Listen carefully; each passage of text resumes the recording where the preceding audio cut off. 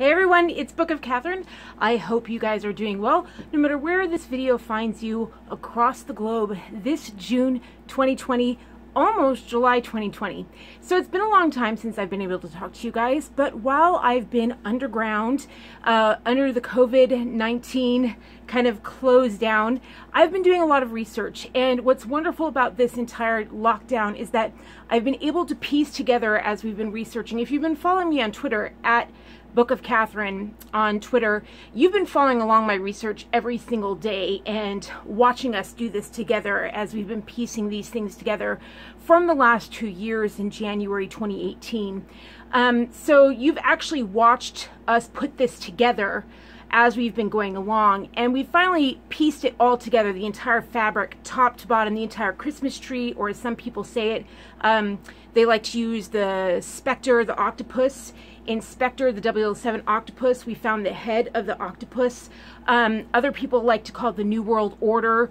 They keep saying the shadow government, but they can't figure out who the very top of that is, or the top of the pyramid. Other people like to call it the Illuminati. I like to call it they. Everyone says, oh, they've made us do this, or they've made us do that. Even though we live in a democracy, at least people in the United States live in a democracy, where we elect everyone from the ground up. We elect our city mayors, we elect our public school representatives, our school board, we elect our county, we elect our judges, we elect our state governor, we elect our state assemblies. Nowhere else in the entire world does anyone have the ability, not one body of citizens has the ability to elect as many people as the United States does. The United States Constitution gave immense power to the people about elections. In the democracies of Europe, what people don't understand is that Europe actually never underwent a revolution. France sort of underwent a revolution, but they never carried through with, say, a Bill of Rights. They never carried through with, say, a constitution. And so the royals in Europe actually still exist.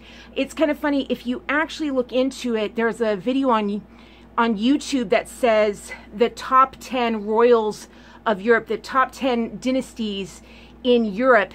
And they start out by saying, oh, there was this great time of revolution when people went against the monarchies of Europe. And they start out with the British as the example of who went against the monarchs of Europe, and they list like King Henry and Queen Elizabeth, and the Magna Carta is going against the monarchy of Europe. And then Queen Elizabeth is listed, Queen Elizabeth II is listed as one of the great dynasties of Europe. And no one really notices that oh, there was a huge revolution against the monarchy of Great Britain, and a big revolution happened, a big Magna Carta happened, a parliament was created, and yet it's still the biggest dynasty, and there's still a monarchy. And wait a minute, they still, if you look in their papers, for example, if you look back in the 1800s and you look at their papers, all the top headlines are Buckingham Palace, Kensington Palace, St. James's Palace. All the top headlines are the palace, the palace, the palace, the palace. Every single top headline is palace, palace, palace, royal family, royal family, royal family. You look at the 1800s newspapers in America, and it's all like battle of here, battle of there, battle, soldiers here, soldiers there, this town here, town there. It all has to do with citizens and the people. All the main headlines have to do with the citizenry in the 1800s. And what's funny is, if you really pay attention to it, in my newsfeed anyway, because I research these things, still today, every day my phone gets a ton of headlines about the palace, about Buckingham Palace, Queen Elizabeth, Prince William, this, that. And I realized, I started checking who I'm getting all of these notifications about the Queen and the Kings of England, and I realized it's all British newspapers. It's all British-owned newspapers or European-owned newspapers. They're all still having to report on the royals because they're not free. They don't have free speech. You can't speak about the royals and get away with it. So that's why people did a democratic vote and said we want out of we want Brexit, and it didn't happen for 3 years. If you pay attention to the Queen's speech, you know, for 3 years, she got up in front on the Queen's speech in front of Parliament, and she never said, I want Brexit to happen until the 3rd year. And then she said, okay, you know, Brexit is going to happen. And that's when they started talking about Brexit happening. And so it's very, very interesting. She wears a crown and she makes a speech, and what she says is actually what happens. They pretend the Prime Minister is the one that wrote it, but she's the one that's speaking it. They just don't. It's very interesting. And I've been going into my Twitter feed about how that happens, why that happens, how they've flipped the script and made it look like they're not actually in power. But Queen Victoria did it on her first day in office in 1838. She made this whole new speech of how to save the monarchy, to stop all these revolutions of people getting their rights. You know, women wanted their rights, and slaves wanted their rights. And how do we need to stop this? Because we'll stop making our money. And they said, let's make this new thing of the crown above party politics. And next thing you know, the Republican Party was born in America. Oh, and suddenly there's a civil war based on party politics. Amazing, look at that. And what's the party that pulls out and does the civil war? The one that's British, the one that supports the Queen. That's the one, and there's a war, and the crown looks like it's above party politics. And it's like, oh, if you're a loyalist to the Queen or to the crown. Now, what you need to pay attention to, and this is how we found the top of the spider, the center of the spider web, if you will, is what we realized is, I've been asking this on my thread, is I've learned that there are a lot of dynasties over time. I've been getting actual physical history books instead of paying attention to online. I've been having some history professors that I've met online. They've sent me some really great books that I've been getting, and also some friends of mine that I already had. I was like, send me some of the history books that you know that are really good. And they sent me some timeline books and some map books that go way back in time. And I was like, what are all these dynasties that I haven't been taught about? All you ever hear about is Rome. I mean, that's all we hear about. And it turns out that through the continents, Rome was just this little dynasty. Rome at its very peak only ever controlled 60 million people. But at the same time, India had, its dynasty was controlling 100 million people. That was right next to it. Why doesn't India get the credit for that? For the Mauryan industry? Like that empire, and that empire actually kicked Alexander the Great's hiney. Well, why do we hear so much about Alexander the Great? And then in the meantime, there's this other stuff going on over here, and then the Han dynasty in China. Why aren't we taught about the Han dynasty in China? And what I've learned is that at all times over in Europe, there's always been about 5 dynasties going on right in line wherever Rome was. There's this Egyptian dynasty, the Babylonian industry. Always these 5 going on. One in India, one in China, the Mongolian Empire up in the north. There were always about 5 or 6 dynasties going on at the same time. And Rome was just this tiny dynasty happening at the same time. It's probably flipped in your version. When you get this, it'll probably be flipped or whatever. I don't remember how it works on the camera. But just imagine if this is the West and this is the East. They're all equal. And I'm like, well, why is Rome considered so big anymore? Well, remember what they say. Whoever wins writes history. And it was such a perfect, today just topped it off. Because what I learned was, I mean, if all we hear about is Rome, what does that tell you? Who won? Who won in that thing of all the empires who won? Because Rome should have died about 300, 500 AD. That's when Rome was supposed to be dead as an empire. That's what we were told. That's what we're written about. But here's how the Roman emperors ruled. The Roman emperors were the first one to introduce the federal state system. Like right now we have a central government in DC, and there's a bunch of federal laws that rule us, and then each state votes in their own laws. So everyone in America has to obey their state laws, and then there are some federal laws that guide us all, right? So that's why we have some problems, because again, under federal law, it's illegal to like have marijuana, but states have made it legal to have marijuana. So there's some discrepancy there. There's some federal law, and then there's some state law.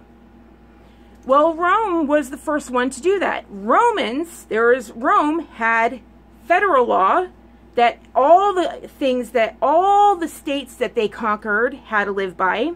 And then they had states, all the little areas or civilizations they conquered, they would overput kings in each of their little areas. They'd say, okay, we conquered an area. Let's say they conquered Germany. They would find someone in Germany that they trusted, and then they put them up as king, and they'd be like, all right, you rule Germany for us. Now go ahead, you can have your own religions, you can have your own custom laws, you can only have things. Just make sure that they, you know, give taxes and everything. They make sure they give taxes, and here are the Roman laws so everyone knows. Just give to Caesar what's Caesar's, just so that they all understand they're still conquered by Rome, right? And so usually the way they all knew it is if they conquered an area, Rome was the first one to tattoo slaves. If they conquered an area, they took all the able-bodied men and tattooed, put ink into their shoulder, and that was it. And people don't understand that. They think that the first time tattooed numbers happened was Nazi Germany. No, Nazi Germany also with, which I'll get to, but basically Nazi Germany used all Roman symbology. And that's how I traced it back. I kept tracing back what this New World Order, whatever, what symbology, kept tracing it back. And then I'd be like, well, what's this eagle come from? I kept tracing it back. And then I'd find Rome using this eagle.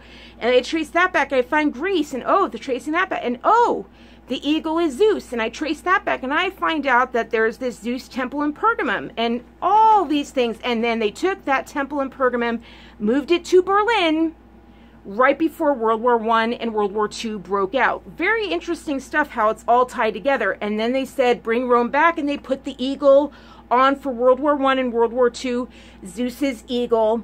And that's why the eagle is the marching thing of Rome, and it's just this, that's what that eagle is for. And so that's why we were tracing it all through and blah, blah, blah. So I'm kind of getting everywhere, and that's what I do. So anyway, I was tracing it all.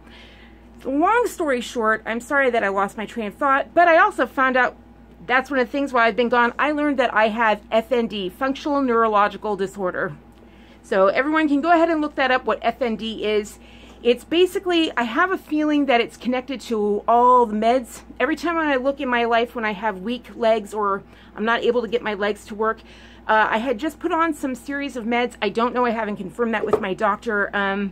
But it seems to happen to dancers a lot who have injuries. But basically, I've been through some serious big injuries. And it kind of, you know, your bones get out of knock and all of a sudden your bones, that joint doesn't work. And then if you get the joints put back into things, it finally works well.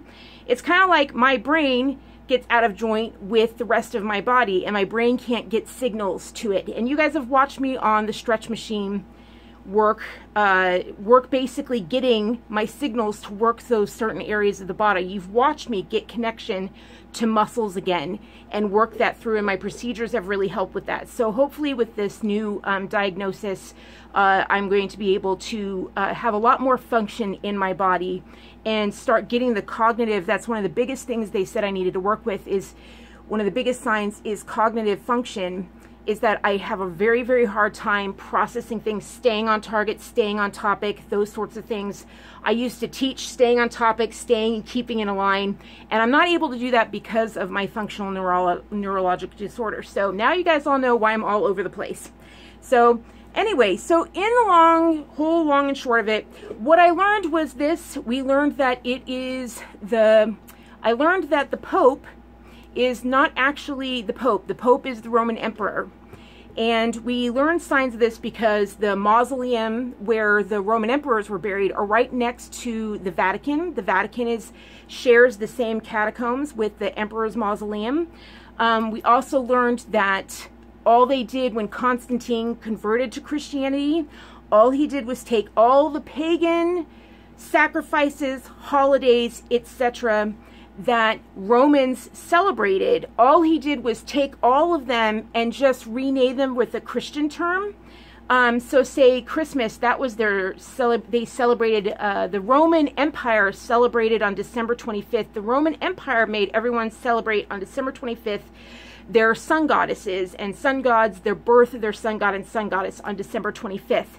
So when he converted to Christianity, he just said, oh, now that's the birth of Jesus Christ.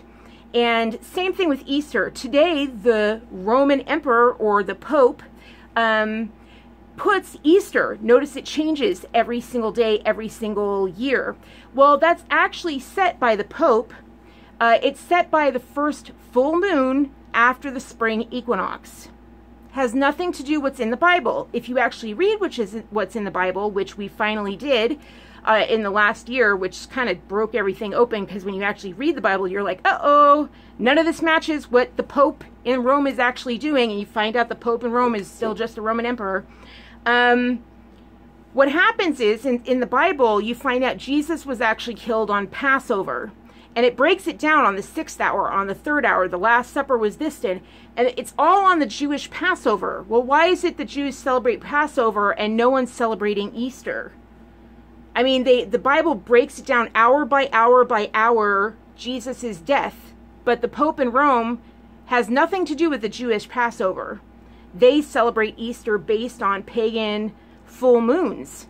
And when I say pagan, we've also learned pagan just means witchcraft and witchery, which the Bible is huge about going against. Like massive. I mean, it's like, don't, like sorceries and sorceress. If you go into the Old Testament or the Hebrew Bible, the things that go, like the bracelets like Buddhists like to wear, or that the Hollywood, like all the Hollywood producers, they stack up their production assistants with like huge bracelets of the meditation bracelets. And then they go around when they're doing reality shows and they take off a bracelet and they're like, before you feel it a scene, because most people don't wear bracelets, and they tear off a meditation bracelet and they're like, here, which one matches your outfit, da, da, da, da.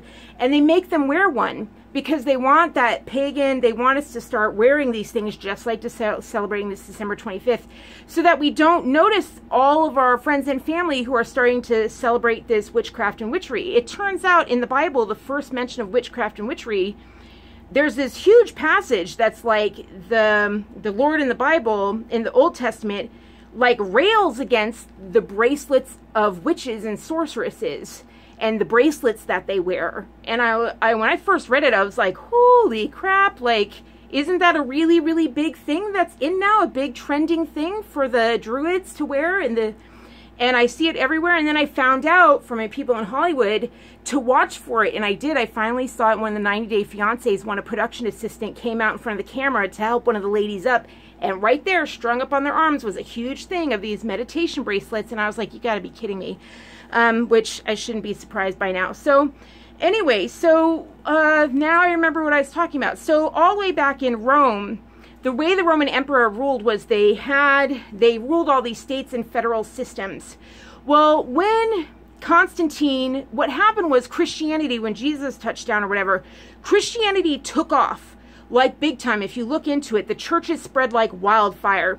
And pretty much it caused so much disruption in the pagan holidays. If you read about it, some of the biggest, if you look into the history of the Christian church or the history of the Jewish, all these things are, if you start reading the older texts, the printed ones, not the online ones that they've been able to erase, but the Google books, if you start looking into those, they have really, really specifically recorded history of the people who died in those Colosseums. Those people took really, really careful recordings of what happened there and really, really detailed the dates and everything, really crazy recordings of all of that.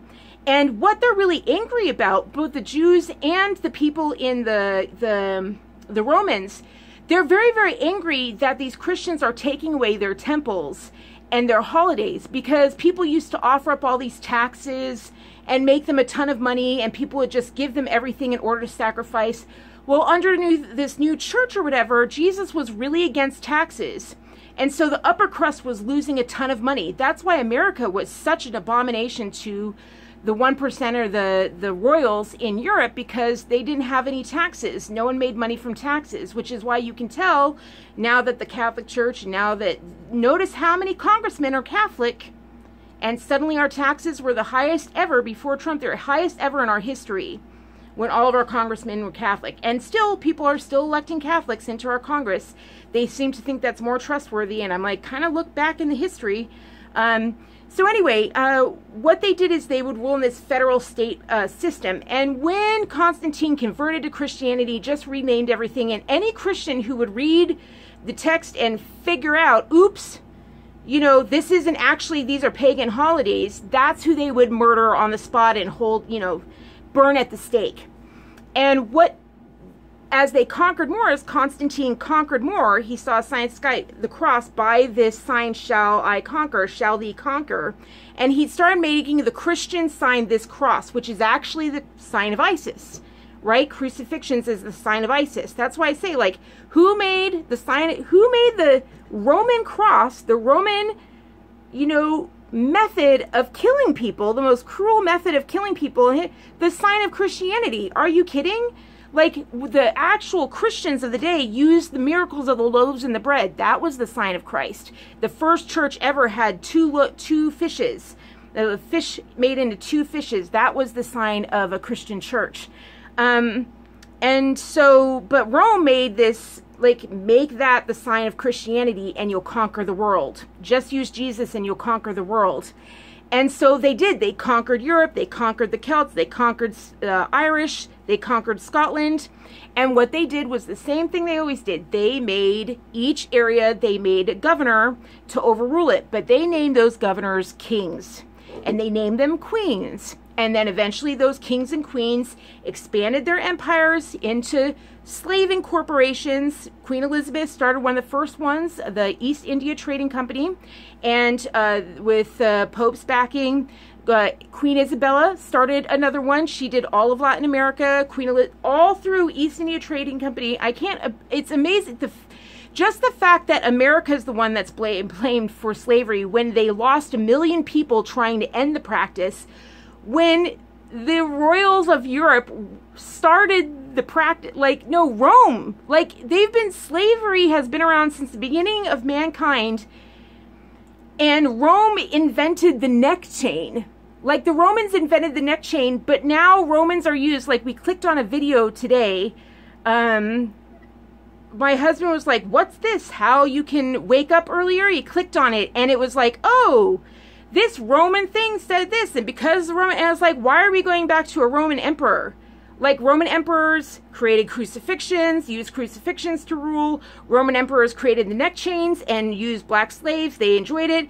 Roman emperors pillaged were the first ones to start emptying a civilization of their riches and gold, pulled all of Egypt's, like, you know, like, started taking their pyramids apart and started taking their things down and ripping it out and moving it to Rome. I'm like, they're the first one to pillage a society. Why are we suddenly listening to Roman emperors? And I was like, well, now we know why, because we know that a Roman emperor is still in charge. And this was a big piece of research. So it turns out when Rome was first founded in 543 BCE, they started a new society, and I can get into that later, all that we learned, but they started a new society, and what they called the ruler was Pontifex Maximus. And it turned out that a ruler of Rome was both a religious ruler, the head of sacrifices to their pagan gods, and also a political ruler. So Rome's new ruler, when Rome was founded, their ruler was both the head of sacrifices, a religious ruler, and a political ruler. And their head name was, the political title was emperor or ruler, and the religious title was Pontifex Maximus.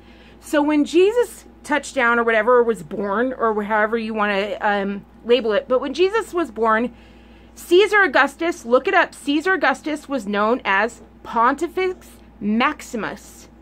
As what, and you can look it up, there's statues of him, not just in a big emperor, not just as the sword, right, as him as emperor and warrior, there's also statues of Caesar Augustus in these white robes. He kind of looks like,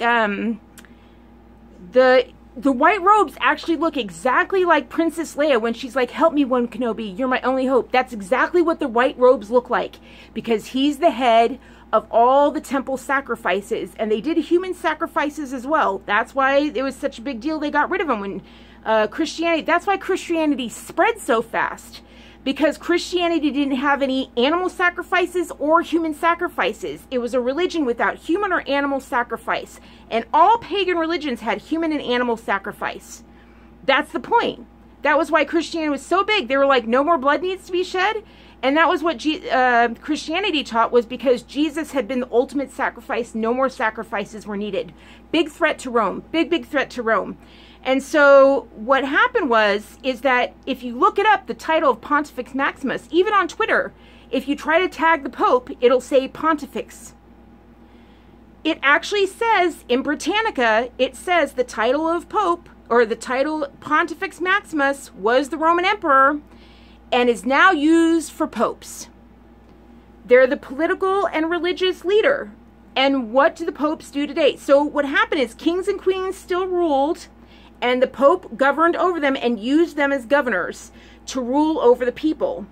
Well, all the European kings and queens still rule.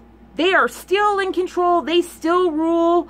They are still the government. Look into it. They still have all the power. I've researched Queen Victoria heavily. One of the best ways, and they still answer to the Pope. One of the best ways you can tell it. Here's proof number one. Proof number one, there's still a church tax in Europe. Church tax in Europe. 10% of all people's income still go to either the church in Greece or the church in Rome. The church in Greece is the Protestant church. The church in Rome is the Catholic church. So one or the other. And Greece and Rome are the same. They have the same gods, the same thing. Same thing. Same families. Parnassus, look it up. Like if you look up the family of Parnassus, there's Mount Parnassus in Greece, and they have the School of Parnassus in Italy. Same thing. Same thing. No different. Same overlocking, right? Because they went and founded Rome, and I went into all of that. If you look it up, they had the first Olympic Games, and then boom, suddenly Rome is founded. It was just their warriors to go and conquer without Greece having to suffer any backlash, because there's this huge Italian mountains that prohibited Rome from ever getting hit. But Greece, if anyone had ever known it was Greece doing it, they were in total, anyone could go ahead and hit Greece. So it's really, really great. Rome did all of the dirty work. It's a nice way of Grecian families and getting all the money without ever having to be touched. So Rome is really their soldiers, their people going out. So that's why you can still see Grecian. Perfect way of seeing it. Everyone thinks that Greece's dynasty is done. There is no Greek royals anymore. Nope. If you actually read it really, really close. Even in the articles that say the last Greek royals, read the whole article and boom, in the thing where it says the end finally came. First exact sentence, first sentence says they retain their titles out of courtesy. If you retain your titles, that means you retain all the money, you retain all the taxes, you retain all the crown. Nope. You know, America didn't retain any king. No one's called King of America. We let go of our king. King George III is no longer our king. You know, so anyway, so what we basically discovered was the Pope of Rome is still the Roman Emperor. Rome won. Okay? And the way we connected it to the UN and the Sustainable Development Goals and the global goals and everything like that is that it turns out that the German Pope, you know, the Nazi Pope, the German Pope, he's still been coming out. He has still been coming out. You know, the guy that was a Nazi youth when he was young, and his story has changed like 8 million times. In just the past year, it's changed a bunch of times on whether he was supposed to be in it, whether they forced him to be in it, whether it doesn't really matter. The point was he was born after Hitler came under rule. He was born after it. He was raised under it, and they still chose him to be it. They had 230 cardinals to choose from, and 115 cardinals out of 120 voting cardinals still chose a guy raised under Hitler. And actually, in the Nazi youth, they still chose him as the best choice in the whole entire globe to lead the Catholic Church or to lead the Roman Empire. That's the point. It doesn't matter whether he was raised under, you know, watching the Holocaust around him. And they chose him to lead. Now, we all know who led the Holocaust. That was BASF. Oil, chemical, gas, big pharmaceutical. And we all know BASF is still going. And wouldn't you know it, out comes the German Pope. And what does he do? He goes and visits Germany for 5 days. And what happens on day one, June 18th? He lands in Berlin, or he lands in Germany, and oh, BASF has its virtual investors meeting. So all of a sudden they have a 20% drop from COVID, and they're like, oh, we don't have to. They get to tell their investors, you don't have to worry. We don't have to worry about a buyout. We don't have to worry about a activist takeover. Don't you worry. Because, hey, look, everyone can see the Pope landed. And then for the next 5 days, all these reports come out on everything. Oil, gas related, coal, market forecasts come out for the next 5 days. And I published, like, for next, then he leaves and he comes back to Rome. In those 5 days, I start sharing with you, like, what those, in all those 5 days, I was like, wow, lots going on with BASF, because I have, you know, like, alerts on my thing. And I'm like, wow, I'm getting a lot of alerts on BASF, because I get alerts on BASF, but for those 5 days, I was getting a lot of alerts on BASF, a lot of alerts. And I didn't know the Pope had been in Germany all 5 days, that I was getting all those alerts, amazingly enough. And then I looked up those market things, and wouldn't you know it, the market forecasts. Do you know what, if I want to get the market forecast for BASF, not just BASF, it turns out you can get a market forecast for BASF, DuPont, and like Castella, some other thing, whatever. 3 massive chemical things. Guess what it says? If you pay $3 grand, you can get a report on the next 5 years, 2020 to 2025. And it gives like 11 areas of ways they can go ahead and forecast for you what the market's going to look like, what the upcoming regulations are going to be, what the bumps are going to be, what the roadblocks are going to be, where they're going to be, what countries they're going to be in, who is going to cut. All these things that would only know if you were in control of the global goals of sustainable development and had a bunch of congressmen under your wing and had just launched the... and do you know when they launched the global goals? Do you know when they did the update and could have all that underlined for you? That would be last fall when the Pope came out and had a massive meeting of the global goals. Had a huge meeting just last September, and he came out. And I had just been like, hey, you know, the German Pope just came out, and that actually lines up with this other, the huge sustainable, a global meeting. Usually the sustainable development, it's just Latin America, or it's just China, or it's just the Asian. No, globally the leaders came together, and it just happened to be when the German Pope came out. And now they're forecasting this thing, and you can buy it for $3,000, or if you're a company, it's like $6,000. And wouldn't you know it, all these things, that's insider trading, folks. Insider trading that benefits German manufacturing and industries. That's how these hidden champions win all the time. And you know who they're using to do it? University partnerships. That explains Zoo Research's report that says, hey, German industries only are 1.6% of the market in size.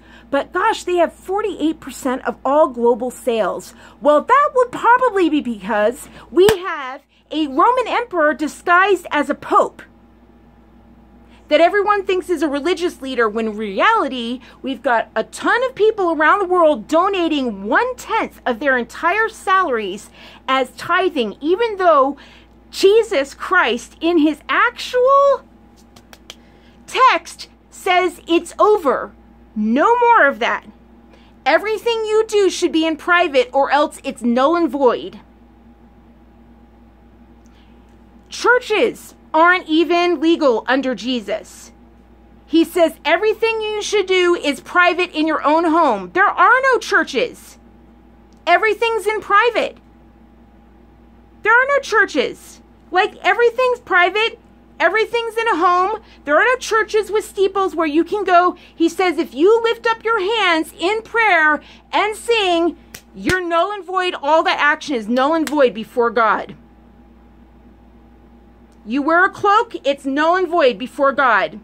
They're the biggest antichrist thing. They go against every single Christian teaching. And not only that, but they're totally 100% behind this entire movement of everything focused on Israel. Not to mention the fact that the other Pope, Pope number 2, Pope Francis, did you guys know that he just went and made a deal with the Islamists in the Middle East and took out everything that says Jesus in the most up-to-date religion of what the Catholic Church teaches? You won't find Jesus Christ in their pages. He's not mentioned. If you want to talk about anti-Christian and antichrist, well, there you go. So there you go. You want to know what the top of the Christmas tree is, the center of the spider, whatever? You want to know what the head of Spectre is? Go ahead and start following Pope Benedict, Joseph Ratzinger.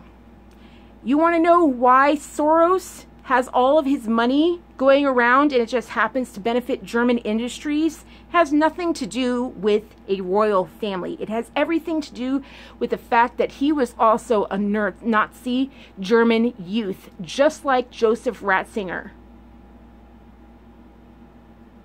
I guess none of us noticed when James Bond started up again. Did you notice that in the very first one, the bad guy, when he pulls into Venice, the bad guy at the movie that broke our heart and she died and she drowned and love was broken in half and it just tore us apart. Didn't you notice? He drives his little sailboat in and who does he see? He sees a Nazi, one eye patch. That Nazi's name was Adolf. And in the background was a big, huge Catholic church. Italy, Venice. Trying to tell us all along. Even the bad guy looked like Soros. But more than anything in that thing, it's the Catholic Church at the center. Should have told us everything. The money ends at the church. Peace out. You want to be holy? Maybe you should start reading instead of kneeling. Au revoir.